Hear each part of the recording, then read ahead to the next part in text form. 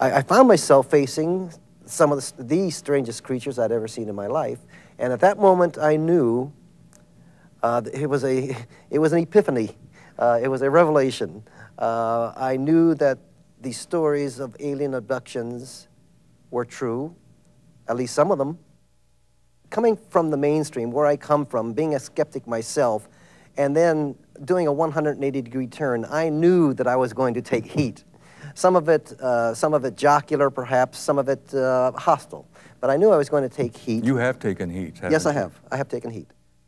First of all, I said, well, what am I doing here? You know, what do you want me to write about? Well, they wanted to explain why they were there, how long they've been there, where they come from, and what humans can expect over the next, you know, the next decade or so of the new millennium. What they do is they explore. Their whole mission in life is to explore the universe, map and catalog as they come across new life forms, new planets, new civilizations. They've been doing this for thousands of years. Millions of years. Millions of years. They've been around since before the dinosaurs. That's how long their civilization, that's how old their civilization is. They've been in space that long.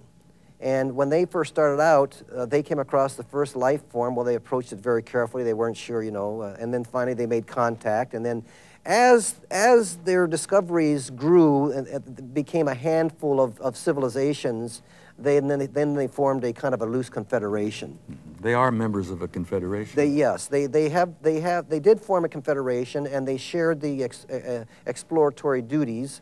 And over the millennia, the Federation has grown to include today something like 27,000 different species from as many different races and different groups. From as many different planets. Incredible. Yeah. I would like to see us get to the bottom of what is going on. Even if despite the thousands or tens of thousands of stories of people who have been abducted or who have sighted UFOs, even if not one is true, that is a major, major news story that the mainstream media refused to recognize, and this is where I made my 180-degree turn. When I used to scoff before, I felt like such a fool because this is a major story. Even if no one has ever been abducted, it's a major story. It may not be a scientific story. It might be a medical story. That's what John Mack keeps saying. Why is there this mass delusion, this almost pandemic delusions?